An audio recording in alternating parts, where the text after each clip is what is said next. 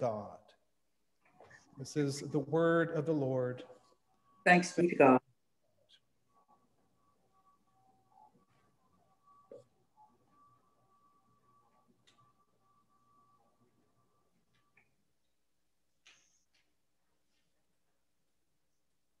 The sermon for the fourth Sunday of Lent is Achieving Immunity, based on Numbers 21 and John chapter 3. The sermon title is Achieving Immunity. The scriptures for today could not be more meaningful to me. Sharing. In the book of Numbers, we read about Moses lifting up the serpent on a pole in the wilderness, and all who looked upon the bronze serpent were saved. They would live. And just as Moses lifted up the serpent in the wilderness, the Gospel of John describes Jesus as the one who is lifted up.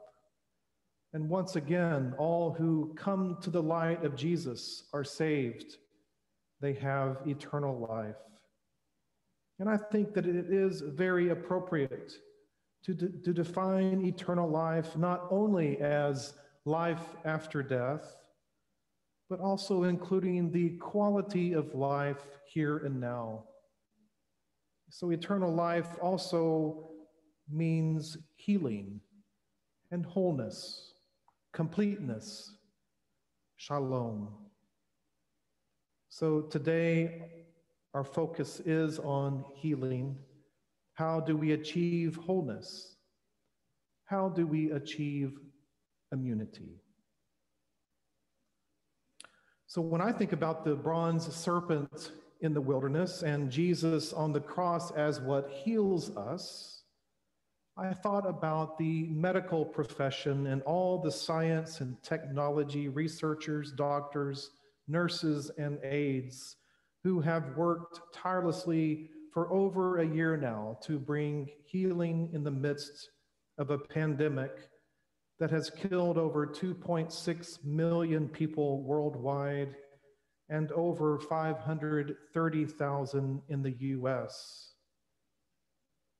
So in preparation for this sermon and in reflection upon that which is lifted up on a pole is what heals us, I read obituaries of nurses who have died from COVID in the last 12 months. I read the obituary of Jeanette Williams Parker, who at age 48 was the first nurse in the state of West Virginia to die of COVID.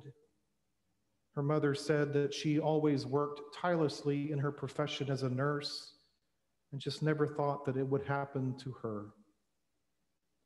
I read about Renata McGuire, a single mother of 6 and a home health aide who died at age 39 in Florida. She was described as being tough, never backed down from anything.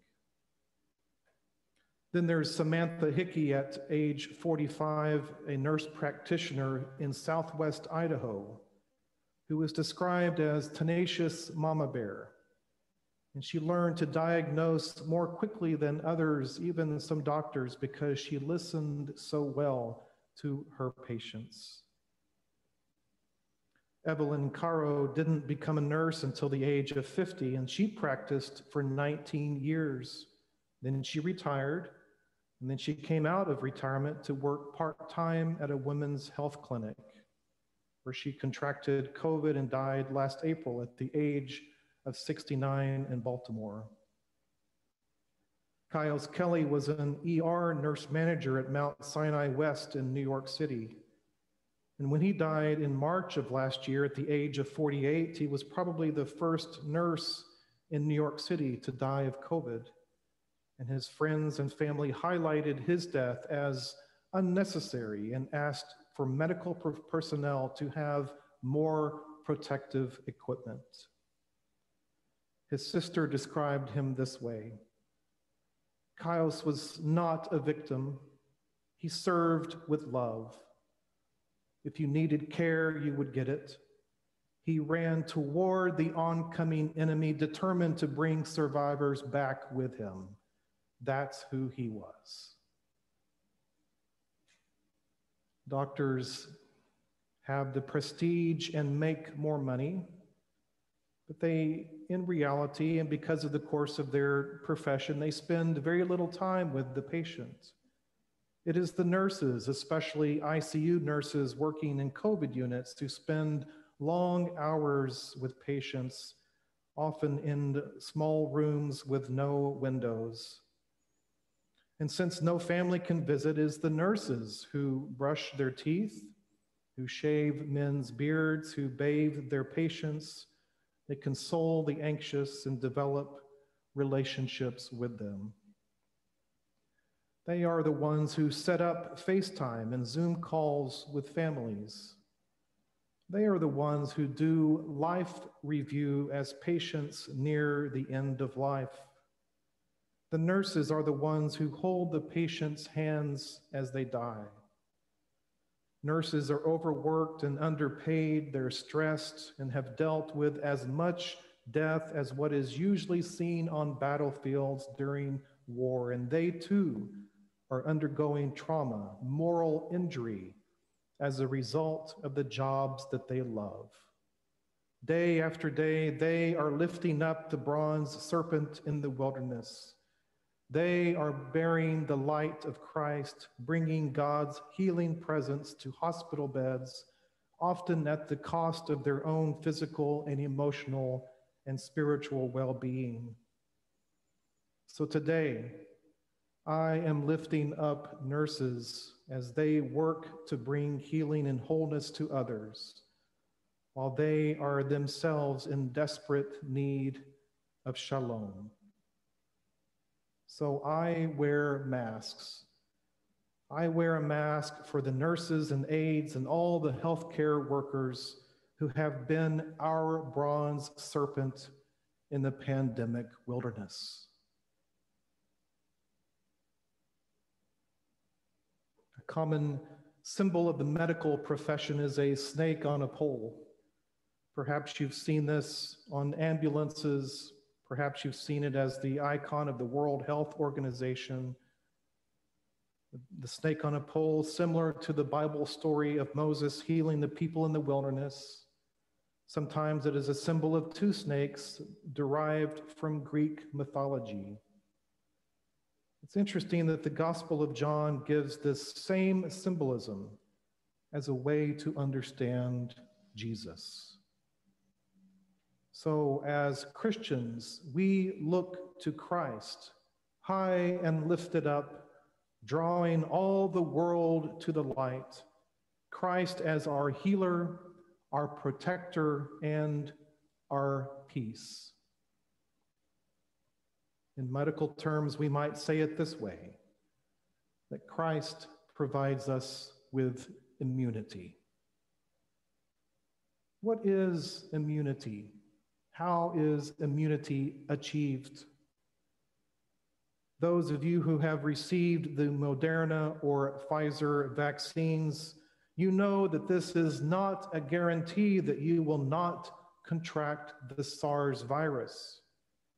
But what it does mean is that you have over a 90% chance that the SARS virus, when it comes to you, will not send you to the ER or to the morgue. This is how we can understand our life with Christ.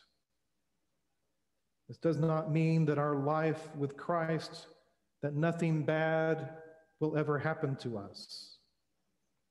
But it does mean that we have immunity from the sickness and death caused by all the chaos and violence and pain that we encounter as we live our lives. We can, with God's help, as it has been said, go placidly among the noise and strife. Immunity. Immunity in the most general sense of the term means to preserve the integrity of the organism. So a vaccine helps preserve the integrity of our bodies. Otherwise, the SARS virus attacks and damages our bodies, our vital organs, including the heart and lung and kidneys and brain.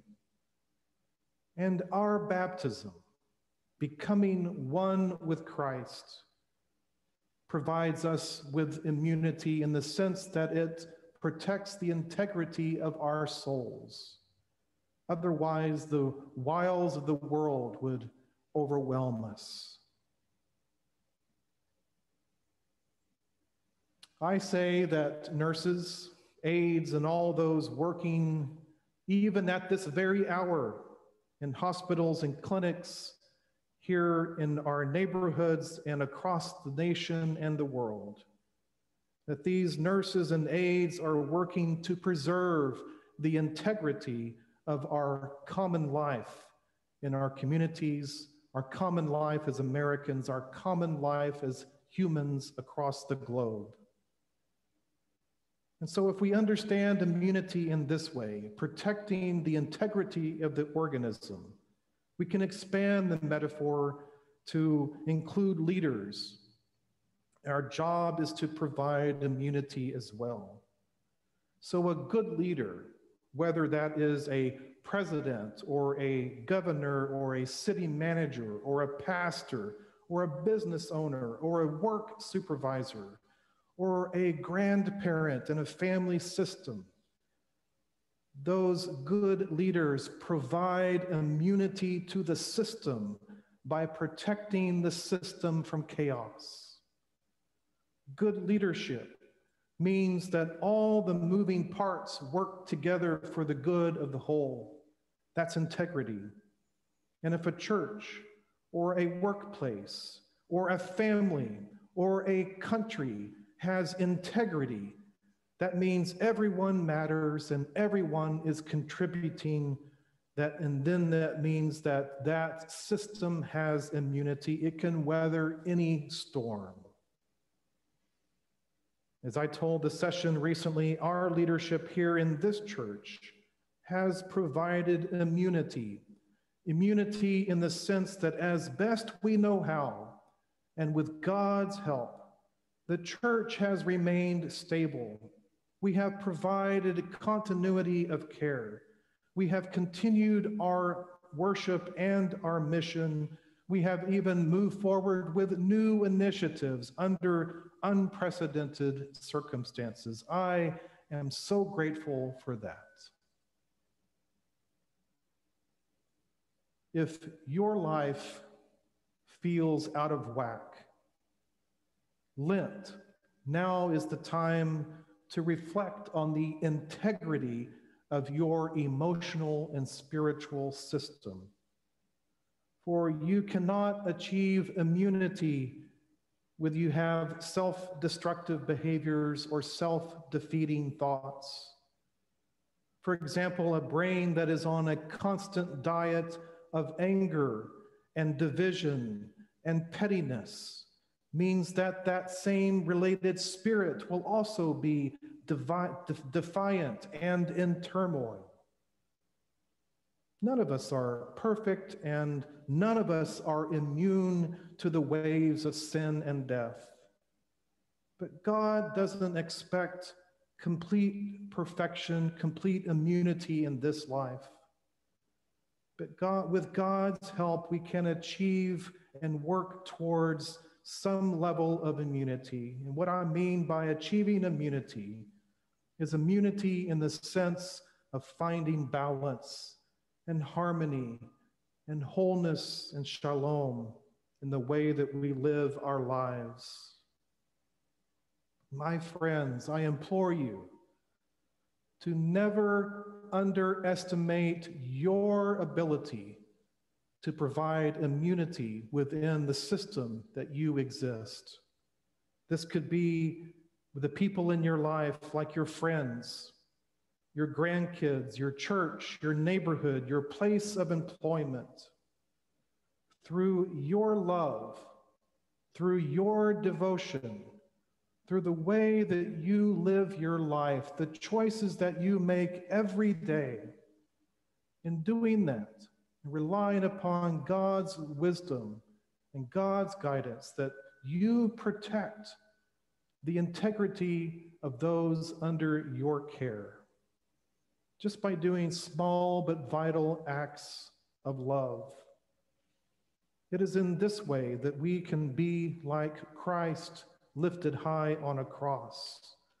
Or perhaps if that's too overwhelming, maybe we can work to be like those ER, ICU COVID nurses through sacrifice, through the ability to put aside our own ego and shine a light for others.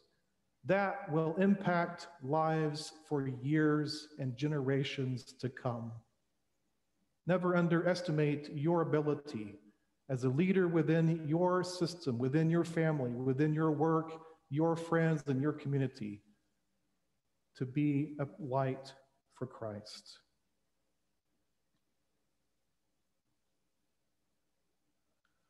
One in 3 Americans know someone who has died of COVID in the last 12 months. As the president prayed in his speech on Thursday evening, please God, give solace to those who lost someone.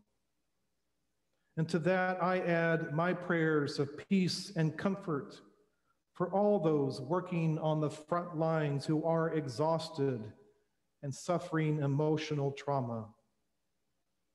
And it is my prayer for us here today that God may grant each of us solace and strength as we do what we can to be calm, stable, loving, forgiving, and graceful people, lifting up the sacrifice of Christ as the way to achieve immunity, achieving immunity in this life and in the next. Amen.